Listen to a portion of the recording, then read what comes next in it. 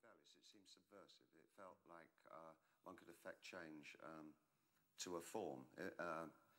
It was very hard to hear music when I was younger, you know. When I was really young, you had to tune into AFN radio to hear the American records. There was no MTV, and it wasn't sort of wall-to-wall blanket music.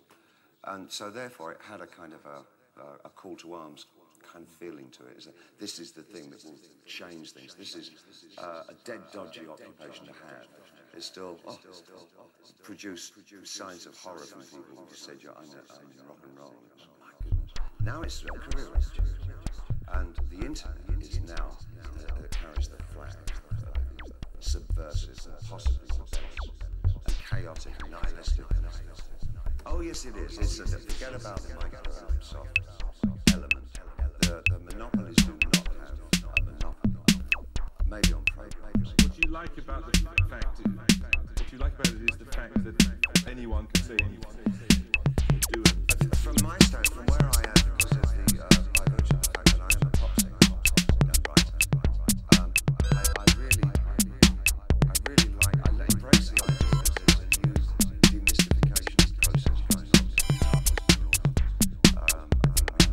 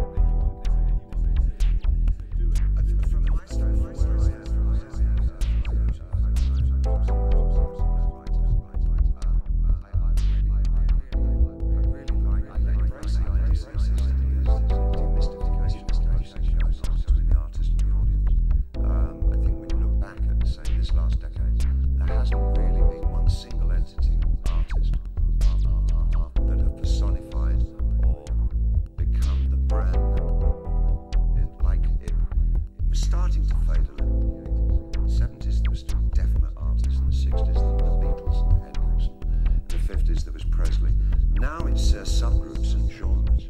It's hip hop. It's girl power. It's a communal kind of thing. It's about the community. It's becoming more and more about the audience, because the point of having somebody who led the forces has disappeared because the vocabulary of rock is too well known. It's a currency that is not currency anymore, but it's certainly only a conveyor, only conveyor of rebellion. And the internet has taken on, I say. And so find that taken on, and artists taken on. What the new construction is between artists has taken on. There is a break that's taken on. Personified, I think, by the rave culture has taken on, where the audience is at least as important as whoever is playing. It's almost like the artist is to accompany the audience and what the audience is doing. And that feeling is very much permeating and permeating the internet. What is it specifically about the internet? I mean, anybody can say anything. And it all adds up to what? I mean, there's nothing cohesive about it in the way that there was something cohesive about the youth revolution in music. Oh, but absolutely. And because I think that we, at the time, up until at least the 70s, really felt that we were still living